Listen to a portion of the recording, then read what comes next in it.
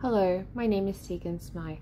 I am a poet based in Hong Kong, and I have entered my poetry manuscript for the Proverse Prize.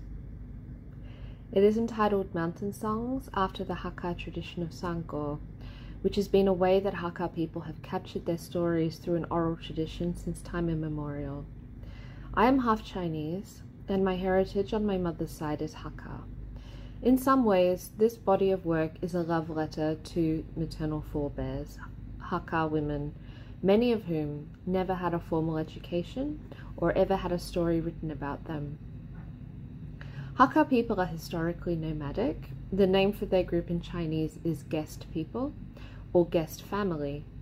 Oftentimes they are described as the Jews of China or gypsies, but both Western analogies do not truly capture the complexity of their identities. Hakka people are considered Han Chinese, but also lack a homeland. They do not always subscribe to the same social customs as their neighbours, and at times the community has faced persecution. The Hakka diaspora outside China is very spread out, with people adopting new names and customs while keeping old traditions alive.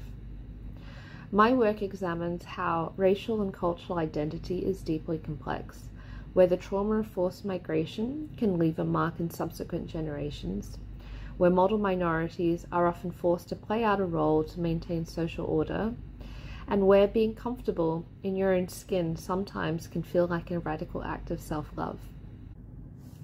This is my first collection, and it was created over 7 years. Mountain Songs touches on themes of migration, race, identity, and belonging. It reflects on the experiences of new migrants on stolen land, diasporic individuals trying to chart their way in a parent's homeland, and refugees seeking asylum across borders. Thematically, I posit that all these issues are interconnected and do not exist in a vacuum.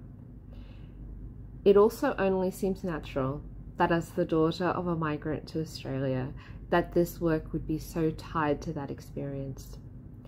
I wrote most of these poems in Hong Kong over the past few years, but the poems themselves are set against the mountainous landscapes of both Australia and Hong Kong.